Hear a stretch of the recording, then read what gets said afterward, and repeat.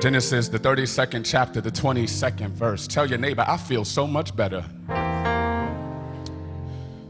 We honor our leader, our founder, our pastor, in the person of Dr. Darius Daniels. Come on, y'all, make some noise for our leader.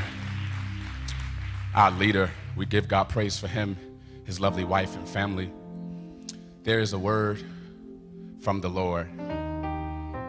Genesis, the 32nd chapter. I'm going to begin at the 22nd verse down to the 28th verse. When you have it, can you say amen? That night, somebody say that night, Jacob got up and took his 2 wives, his 2 female servants, and 11 sons, and crossed the ford of the Jabbok. 2 wives, 2 female servants, 11 sons. Now, I'm not that good at math, but 2 plus 2 is 4, plus 11 is 15. He had a big squad with him. After he had sent them across the stream, he sent over all his possessions. Now, you can only imagine how great his possessions were with 15 people to bring with him. So Jacob was left alone, and a man wrestled with him till daybreak. When the man saw that he could not overpower him, he touched the socket of Jacob's hip so that his hip was wrenched as he wrestled with the man. Then the man said, "Let me go, for it is daybreak." But Jacob replied, "I will not let you go unless you bless me." The man asked him, "What is your name?" Jacob replied, Jacob answered. Then the man said, "Your name will no longer be Jacob, but Israel, because you have struggled with God and with humans and have overcome." I want to talk to you today from a simple title, The Signature. Can you say that with me? The signature. Now do your hand like you're signing a check. Say the signature. That's spiritual for somebody in this room. You might have caught it. God's about to give you the power to sign some things in your life. And when you sign it, you authenticate it as yours. You know, I, as you know, grew up in a small Pentecostal family-run church. I hailed from the Holiness Pentecostal Church of Christ, where you couldn't say the name unless you were holy. I remember sitting in that old school Pentecostal church, and when I was growing up, we had something called scripture shower and testimony service. Anybody know about scripture shower and testimony service? If you know about it, just wave your hand. Testimony service was your opportunity to tell people how good God has been to you. And we would open up with a devotion. And after our devotion, we never said devotional. It was only when you got a degree that you learned the word was devotional. For our devotion, we sing songs like, "This is the day." Y'all know about it. We got some churchgoers in the room. And you knew at testimony service that if they never gave you a mic to preach, you could preach during testimony service. In fact, I think that's why they took testimony service out, because people told all your business and their business during testimony service. And then we had the option of singing songs. So it was no order. It was the program. Y'all gonna get excited about it. The program was subject to change by the move of the Holy Ghost. See, you weren't an intellectual when you said Holy Ghost. That was something on the inside working on the outside. Now that we have our couple degrees, we say Holy Spirit. But when I was coming up, we said the Holy Ghost, because the Holy Ghost has the power to do what you can't do. Anybody know about the Holy Ghost? Hey. So during our testimony service, it would just be an arbitrary explosion. And while we're sitting there, somebody in the room would just get up and bust out in a song like this. You've been changed.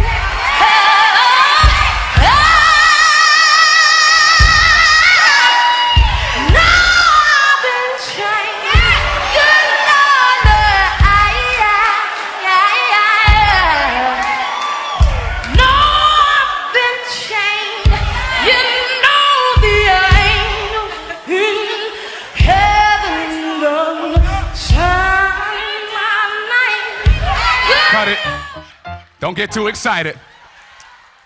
But if you newcomers don't understand why we're still here, even after the fire, it's because we know we've been changed. For those newcomers that need a testimony about how God can bring you out, I may not have a PhD, I may not have an MDiv, but I have a memory of what God has done. When you see me, you see a miracle. When you see me, you see that God is real. When you see me, you see God, because it had to be God for me to be here. They would bust out and sing, I know I've been changed. Some of y'all think you've been changed. But I know I've been changed. Because when they cut me off on the road, I know I've been changed. I don't have no witnesses over there. I know I've been changed because if my last boss said what my current boss tried to say to me yesterday, I know I've been, I dare you to look at your neighbor and say, oh, I know I've been changed. There's something about the name of Jesus that can come in and vacate everything that you thought once needed your power and your power's signature. Testimony service, I long for those days when we knew without a shadow of a doubt that we changed. Our conversation changed. Our friendships changed. We weren't playing in the middle.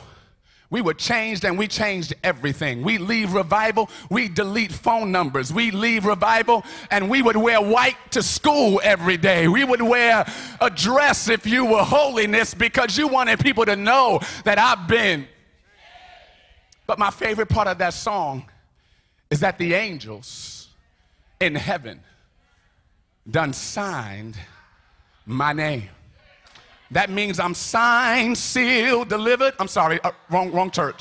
That means I'm signed, I'm sealed, and I'm secure. If that don't make you shout, a house won't make you shout. That means I'm signed, I'm sealed, and I'm secure. That means if I have a good day, he still loves me. That means if I have a bad day, he still loves me. And I'm grateful that he loves me without me having to love him back. Anybody grateful that you're secure? They say that's why I'm safe. I'm safe in his arms. I'm secure, and there is an eternal Ziploc bag that covers me when I feel uncovered. You see, I can't lose salvation because the question is not, does he hate me to take it away? When you are secure, the question is, how could you ever have him and want to leave him? When you're secure and you know Jesus for yourself, I'm not talking about having adopted Christianity or Christianity by affiliation. You know, some of us live off the fumes of our mother's prayers. Some of us live off of the prayer life of our grandfather's contributions. But one day when I was lost, Jesus died. I feel like it's an old school church in here. And when you know that you know that you know that you know, if mama don't come to church, I'm still coming to church. If daddy don't come to church, I'm still coming to church. If boo don't come to church, I'm breaking up with you and I'm still going to church. Because you can't love me if you don't love him. I'm interested in that word sign today. Pastor talked to us about transformation this past week, and he lifted up Jacob. I only have time to talk about Jacob. And Jacob's name change was important because when Jacob's name changed, his character changed as well. When you are a female and you get married and your maiden name changes to your married name you have to go and apply for a new name. And everything changes. People can't find you on Facebook because everything changes. Because what we see when we see you should be a reflection of the one that you married. In the same way, when our names change, our characters change. When people see us, they should see the Christ that we're in love with. When they don't see Christ, but they see us, I want to know, have you really been changed, or did you just join a church? When you think about a name change, you got to know the history of of Jacob because Jacob was a deceiver. He was born in the womb of deception. At the womb, as a twin, he was fighting for first place. Some of us just need to be content with where God has us. Jacob was fighting from the womb to be first, and he was born second. He was a deceiver. And when he grew up and his brother got hungry, he deceived his brother out of his birthright. And when he got a little bit older, his mother enticed Jacob to deceive his father so he could get his older brother's blessing. But I've learned something in life, that what God has for you, it is for you. And when you fight too hard for something, 9 times out of 10, it's not for you. Because the Bible says that the way of a transgressor is hard. But Jesus says, my yoke is easy and my burden is light. It doesn't mean I won't have challenges, but even the challenges will be easy in comparison to the path of transgression. If it's too hard, it might not be God's will for me. If you're trying to fit your foot into a 9 shoe and you're a size 12, you're going to end up with bunions and corns and black feet. And some of us are trying to fit into relationships that God never ordained. And we look like a fool walking around in something that don't fit. And we in pain, but we calling it God's will. If it's too complicated, maybe it's your plan, not his. You're trying to make that relationship work. Why won't he love me? Why won't he call me? Why won't he text me? Because his name is not the one that is written next to yours according to heavenly book marriage. He does not order your steps. God orders your steps. Let me tell you, God is the author and the finisher of your faith. He's not the author and the finisher of your fantasy. He will complete what he began. He's not obligated to finish what he didn't start. He's the author and finisher of your faith. He didn't write that book. You did. So he has no need to put happily ever after because you're plagiarizing off of something that he never wrote. That's why he ended it and healed you before it got worse. Aren't you grateful that God did some things before it got worse? Aren't you grateful that God snatched you out before it took you out? Aren't you grateful that God delivered you from the thing you thought you wanted? Because now you're looking like, I wanted that. You see, your partner is not for your present, she's for your future. And if you don't challenge me to be a better future, you don't belong in my present. I know I'm talking to somebody in here tonight. Jacob. He has a resume filled with deception. And then we get to our key text where the Bible says that Jacob has a squad of 15 people. Did y'all read your Bible like I read my Bible? Jacob has a posse of 15 people. Let me break this down for y'all. All of his ace boons are rocking with him when he not in trouble. Jacob has his high school buddies and his college friends showing up at the housewarming party. But when Jacob loses his house, those same friends that used to be there to turn up are nowhere to be found. Jacob has everything that he needs with 15 people, and the process goes something like this. He's with his crew. He's having fun. He's with his possessions. He's covered and protected. And then he says, well, things are going pretty good. Y'all go away ahead of me. So they all bounce. Only then does he enter a wrestling match with the worst situation that he ever endured in his life before. Some of you are Jacob. Past season, you had so many people to call. In the last season, you had more money than you can count. In fact, you had enough money to give your friends a loan, and they still ain't paid you back. You had money enough to go and splurge on stuff, and you in your closet looking at things that you don't even know that you bought. So you had so much that you could splurge. So you said, let me turn up. And the next chapter, you are at the lowest point of your life financially. Now, if you're anything like me, wouldn't you think, God, why didn't you tell me while I had all this money that I was going to be wrestling by myself here? Can I get any real people in this room? Jacob is having a good time with all these people, and he sends them away and then wrestles with the angel. This wrestling match blesses him. He asks for a blessing, and what he gets in return is a burden. He asks for help, but what he gets in return is a handicap. He asks for a blessing, but what he gets in return is a name change and a limp.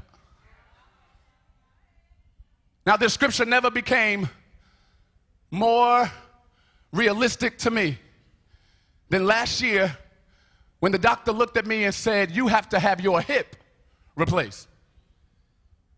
I said, I've been writing dissertations and papers on Jacob and the encounter of worship. I went to Princeton to write about how we can have interdenominational expressions of charismatic worship in a pneumatological context for liturgical theology, true worship. I did all of that head knowledge, but there's nothing better than experience to teach you what books can't teach you. That's why my grandmother has more power than I'll ever have. Because when she was at her lowest, she got on her knees. She anointed herself with oil. And she said, Father, I stretch. I wish y'all would help me. So I'm writing all these papers. I'm having all these worship services. I think I know what it means to worship until I have to be alone. The year I got diagnosed with this hip issue, I was all alone. Grandparents gone, family and friends gone. Have you ever found yourself alone? Where you turn on the TV to make sure that you're not there by yourself. You are alone. Where you think your phone is broken because nobody is calling you. You are alone. Where you call Verizon and say, did I pay my bill this month? Because y'all not talking back to me. I said, Lord, how would you allow me to go through this hip season alone when you could have just had me go through that when I had help? Because we trying to tell God the best thing for us when God knows the best thing that we need to have a name change. So I'm literally getting a hip replaced. I said, which hip is it? They said the right hip. Jacob had his right hip dislocated. Because it's one thing to read it in a book. It's another thing when it happens to you. That's why I'm the kind of person, if you ain't been through it, don't talk to me about it. Don't pray for my issue if you've never experienced my issue. You don't know what it's like to lose a mother. Don't come over here trying to give me comfort. I want somebody to be real in here that recognizes I've been through something to be a blessing to somebody else. Somebody just shout to God for 30 seconds and give him praise. So I'm wrestling literally all alone for a year, just like Jacob wrestled. And the Spirit of God showed me something so unbelievable. He said, Shaun, what you think is a disability is actually my signature. He said, what you feel like is a handicap, because I was embarrassed. Every time I walked, I was limping because I was in pain. Because there is a pain that you can't hide. There is a pain that you can't smile over. There is a pain that tears will bust out of your face before you even know that you're crying. There is a pain. And I'm limping. And he brought me back to the text. He said, but go and look at how I blessed Jacob. The first thing I did, I dislocated what he was comfortably leaning on. in order to bless him, I had to take away from him his dependency on himself. In order to bless him, I had to remove his posse, and I had to remove his squad, and I had to let him be alone with God so that he can see that after this, the limp says, I've been with God. The limp says, I've wrestled with God. The thing that shows me you're a true worshiper is not how well you can sing. It's not how many books you've read. It's not if you can preach up and down. It's if you got a limp. Because if you got a limp, what I know is you've been with God. Through hell and high water, I've been with God. In the rain, I've been with God. Been through pain, but I've been with God. If you have been with God, I dare you to testify with your praise right here and right now.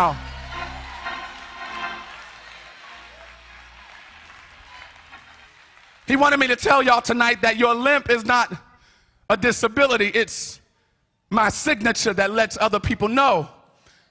Because without your limp, they wouldn't stop you to ask you how you got it. Every scar, every pain, every memory, every traumatic experience, God knows how to make you whole and leave the scars so that others can see them and ask, what is that scar there for? He leaves a scar and a limp and an issue so you can testify about the one that you were wrestling with. He leaves the scar so you can tell others about the man called Jesus. He leaves a scar as your permanent testimony about a God who can do anything and everything but fail. So where's your scar? Because when you get the revelation that the real blessing is in the burden, then you won't keep asking God to take away what's advancing you. What's your pain? What's your scar? Because now that I've been through it, I'd rather wrestle with God all night than to be around phony people that take God out of my heart. I wish y'all would hear what I'm saying.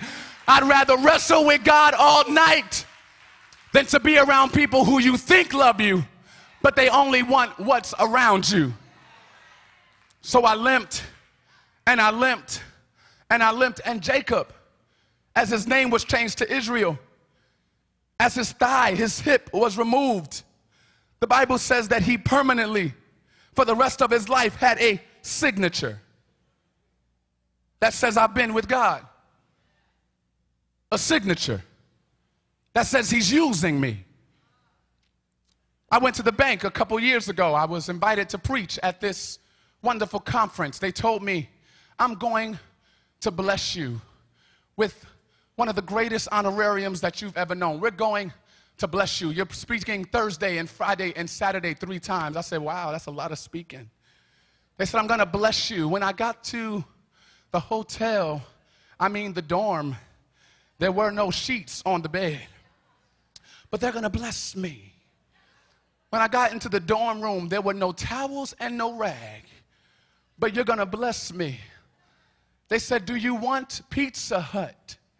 I said, Pizza Hut? Don't worry about it, I'm fasting. Then I got my Oreo cookies and I proceeded to eat.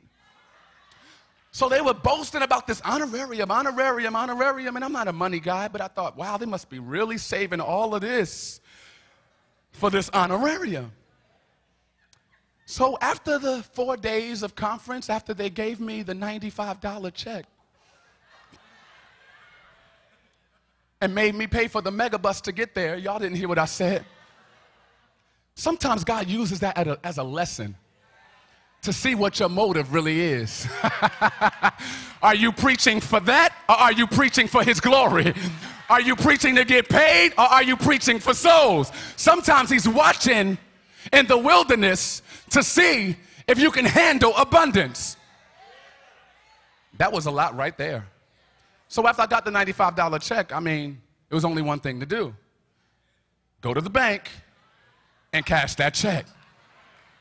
I was in Newark, New Jersey at the time, so there were several bulletproof windows in the bank. I got inside the bank, there was a long line. I said, man, I don't think this is worth it for this $95 check. But I waited on the Lord. I got to the front after 75 minutes. I had $95 and waited 75 minutes. And I was frustrated, and the lady was standing in the front popping gum. I gave my check. Said this must not be the day for her. She must have an attitude.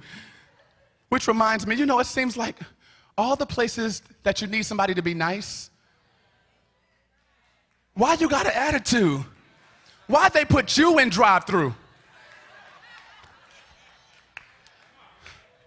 So she's smacking her gum. Just give it to me, give it to me, give it to me. So I gave her, y'all laughing at me. Y'all not laughing with me. I was going to give y'all $10 of it. So I got to the front, and she's smacking. I can't do this, whatever. You got to go back to the back of the line. I said, why not? There's nothing wrong with the check. She said, I can't deposit this check. I said, why not? She said, because I see the amount on the front, but it's not signed on the back. And if it's not signed, it's not endorsed. And if it's not endorsed, I can't deposit it. No matter how much money is on the front of the check, if there's no signature on the back, I can't deposit it. So you got to go to the back of the line. I said, I'm not getting in the back of the line. I said, can I have a pen? She said, no, we don't have no pens. Y'all are laughing at me. Y'all are not laughing with me. I had to go back to the back of the line, ask somebody for a pen, and start all over again. When I signed the check and walked up to the front, the Holy Spirit began to speak to me. Said, many will say, I prophesied in your name. I laid hands on the sick in your name. I sang worship songs in your name. I even preached the word of God in your name. But Jesus says, I will look at them and I'll say, depart from me. I never signed you. I never knew you. Oh, sure, I created you, but I don't know you. Oh, no, I'm aware of your name, but I haven't been intimate with you. Because that word know means to be intimate with. So I came to tell you that the signature qualified you to be known by God. The signature qualifies you to be known by God. The signature makes a true worshiper out of you.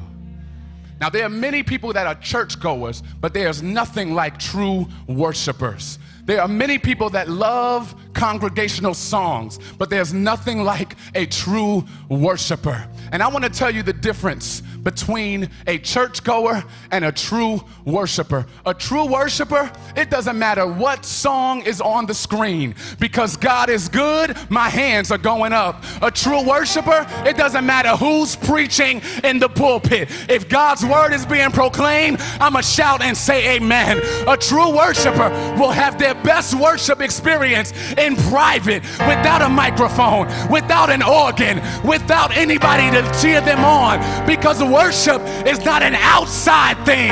Worship is an inside thing. Glory to God. Do I have any true worshipers in the room that don't mind telling on yourself for a second?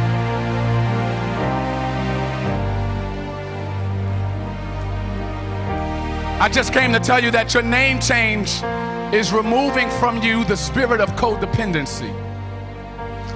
Never again will you have to depend on anybody else to co-sign for you. Somebody should get excited right there. Never again do you have to ask somebody else, can you pray for me? That's good. But what's even better is when you realize I got the power to pray for myself. I've got the power to speak to the mountain and it will be moved. I've got the power to trust God when I can't trace God. I've got the power to say, though he slay me, yet will I trust him. Though he slay me, yet will I trust him. Pain in my body, but I'll still trust him. Friends are gone, but I'll still trust him. Money is low, but I'll still trust him. I'll trust him through the pain. I'll trust him through the heartache. I'll trust him.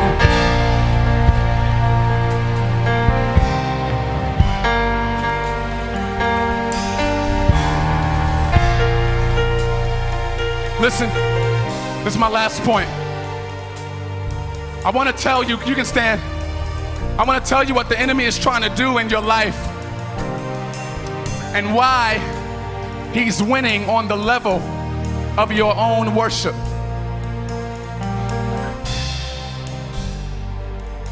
When I lived in North Carolina, I had to fly back and forth to New Jersey every week.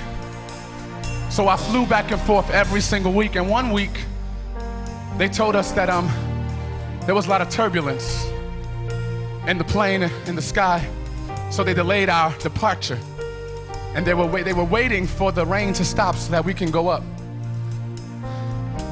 And I told them in the growth track class just a few moments ago, I said, if you ever want to know if I'm Christian, sit next to me on an airplane. I will speak in Greek and Hebrew tongues. When that plane drops like this, the only word that comes out is Jesus, because if the plane goes down, I want my last word to be, let Jesus come back on a plane. I know I'm going straight to heaven. So we finally got up after an hour or so, and I noticed that the plane was rocking. The rain, I could feel the rain on the window shield. I said, oh my goodness, this is aggressive. I saw the lightning and the thunder. I said, oh my gosh. And then I saw the pilot do something interesting. He went up above the cloud. And what I noticed, Mark, was that it stopped raining above the clouds. And when I was thinking about it, he told me, hey, tell Kingdom Church today, the enemy wants you to stay beneath the cloud on the level of your turbulence. But the goal of worship is to get above the clouds. Because when you get above the cloud, you stop worrying. When you get above the cloud, you don't even know you're sick. When you get above the cloud, somebody open your mouth and get above the cloud in this room.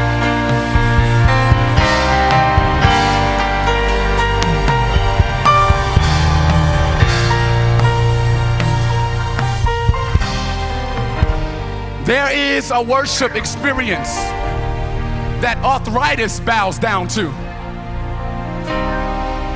There's a worship experience that your hip condition, your knee condition, cancer forgets that it's in your body when you get above the clouds. So maybe you don't have money for a therapist, and maybe you don't want to read one more book, but let me tell you about worship. The best part about worship is that the refills are free. The best part about worship is that you qualify for being unqualified. The best thing about worship is that you can go even right now. I dare you to take advantage of true worship and give God an above the cloud experience in this room. Y'all playing with it. I said give God a worship in this room.